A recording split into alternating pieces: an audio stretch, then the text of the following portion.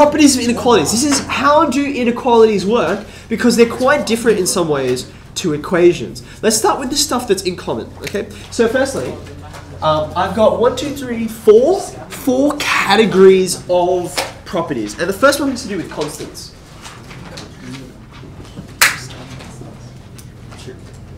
Okay. Now, I should say right from the get-go that all of these, remember, this is harder extension 1, so therefore, we're in the real world here. All of our numbers that we're going to deal with are real, and that's very significant. So, keeping in mind that we're dealing with like real numbers and that kind of thing, the first thing, which is in common with equations, is if you've got an inequality, you can do addition and subtraction of constants. Because subtraction is just a specialized form of addition, it's just the addition of a negative number. Good morning. I'm just going to call it addition, okay? So, I'm going to keep on saying something like this, right? If you've got 2 quantities and you know that they relate in this way, then that implies something else. And the notation I use for implies is an arrow, okay? So I'm going to read this off. A is greater than B. It implies that if you add a constant to both sides, the inequality still holds, okay? So that's just addition.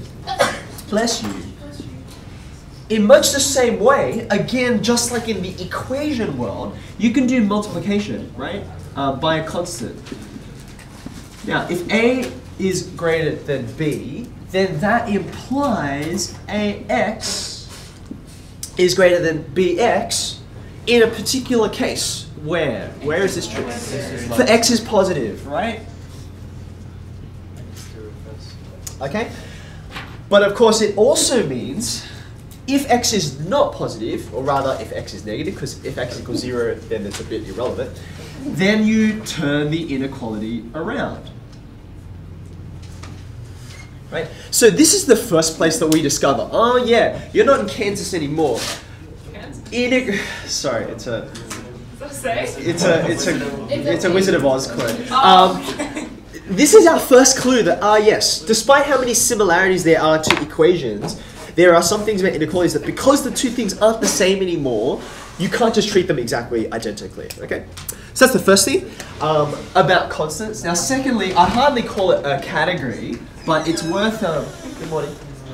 It's worth writing down because I couldn't see it fitting into the other categories easily. Reciprocals. Now we've talked very briefly about this before. Good morning.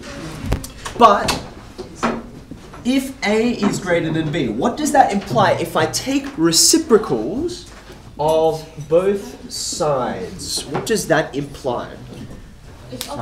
Okay, good. So if you've got A being a big number, B being a small number, then a big denominator makes the overall number smaller. Okay, so that's why we have the inequality facing the other direction. And again, this is kind of like what's happening over here, right? You see it's multiplication, division, and it's like, look, if you've got A equals B, right? If you're in equation world, then you can take reciprocals of both sides and they stay the same, okay? But here, something is different, inequalities, okay? Right, number 3, am I going to fit it over here? No, I'm not, I'm going to put it over here. My next category is all about squares, okay? So we've looked at constants, we've very briefly looked at reciprocals. Now think about squares. Now this will take a little more thought, okay? So, first thing, we've been thinking about doing things to both sides, which is kind of like from your equation way of thinking, okay? So this is like multiplying by both sides, adding to both sides, taking reciprocals of both sides. What about squaring both sides? Come in. Good morning. Okay, so, just like that last one, I think. Okay, let's think. Now, I'm going to start from here, but I'm going to add a second thing in, an extra little detail. I want to think now about positive numbers. Okay, so you often see this phrase, which means, okay, I've got a relationship between this pair of numbers. I know which one is bigger, but I also want to say, hey, by the way, they're both positive. Okay. So if I know this, what does it imply about this inequality here, and what happens if I square both sides? What happens to the inequality? Okay, it preserves the direction of the inequality. right? It preserves the direction of inequality because if a is a bigger number, you're multiplying that by a bigger number again, right? So this guy is going to stay the bigger side. That's all fine. All right. So that's what happens when you square both sides. Because, sorry, say it again. Isn't there a condition on A and B? Yeah. A and B have to be greater than 1. Or else a fraction. If not, it'd be smaller. Oh yeah. Yes, you're right. Hold on. Yeah, because Hold on. If you got a half. So you get 0.2. No, I was right the first time. Six. I was right the first time. Because if you've got a half and a quarter, for instance, a half and a quarter, when you square this, you're going to, so let's actually just write it down. A half is bigger than a quarter, and then when you square, you get a quarter and a 16th, which is still fine. That's a really bad 6. Sorry. okay. Okay, yeah? Yeah. Happy? Yeah? No? Okay, good. Now, I actually need this space, so I'm going to get rid of it. I now want to think, and this one's, again, a little trickier. Remember I said it's important that we're all dealing with real numbers here, okay? So therefore, when you square things, and you know you're in the real world, that means you can't ever go negative, right? You can't ever go negative. And there's a lot of ways you can apply that, okay? So the most general way to say it, so I'm going to say squares of reals. That's the part of this category that I'm looking at. So long as you're dealing with real numbers, and in this idea here, we're always dealing with real numbers, then anything you like. Anything you like.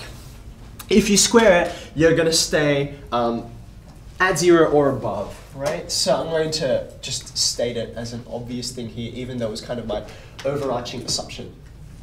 Now, you can take that idea and you can kind of, you can sort of use it in lots of different ways, right? So for example, there are like variations on this.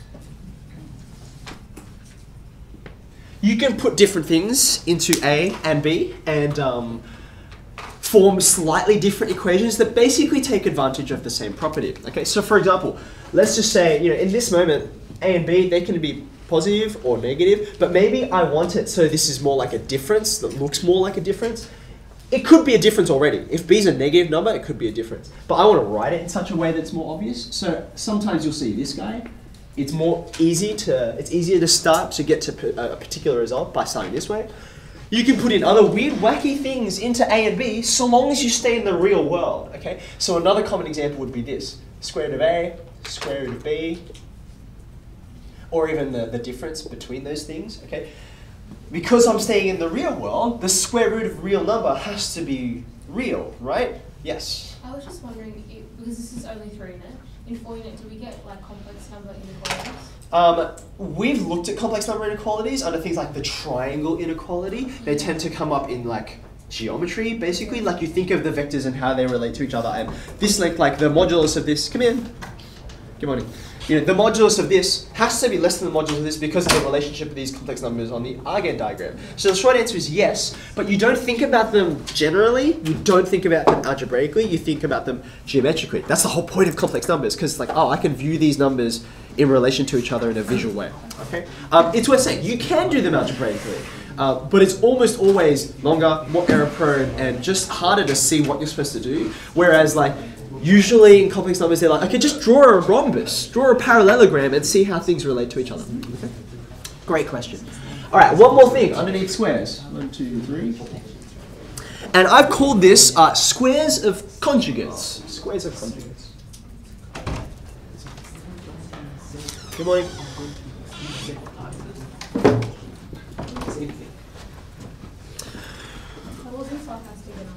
Okay, so I want you to note this identity. I actually want you to think a little bit back to when we did some product of roots. Okay, sometimes you had to say, okay, something like this. That's what we started over here, right?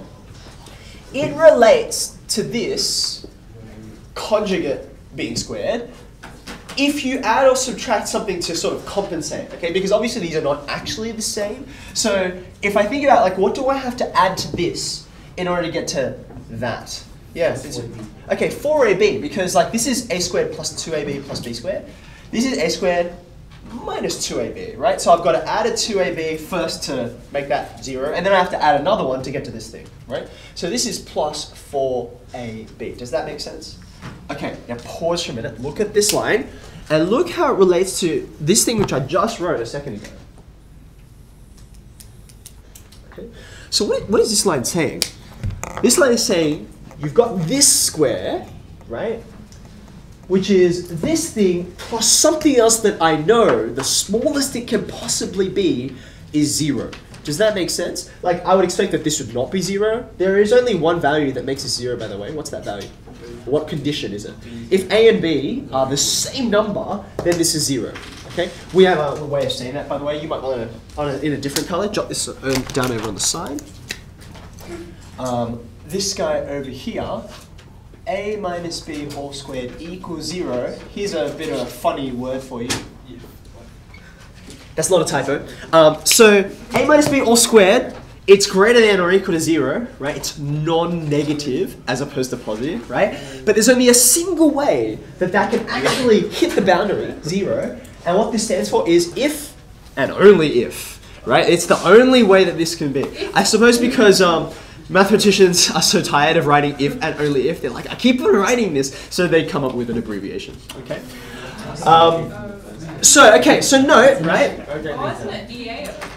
If, as in, like the actual letters of the. It's just emphasis. So yeah. Yeah. But it's not even whatever. underlined. I'm not going to try and justify whoever was coming up with that. Every time I read it, like I know what it means, and when I read it in a proof, I'm still like, is that a typo? It just looks silly. Anyway, now all of that just to say, look, this thing here, it's almost always going to be a positive number, right? That means that you've got this being something plus something else, something and then bigger, right? So therefore, out of this line, putting this and this blue thing together, I can write an inequality, right?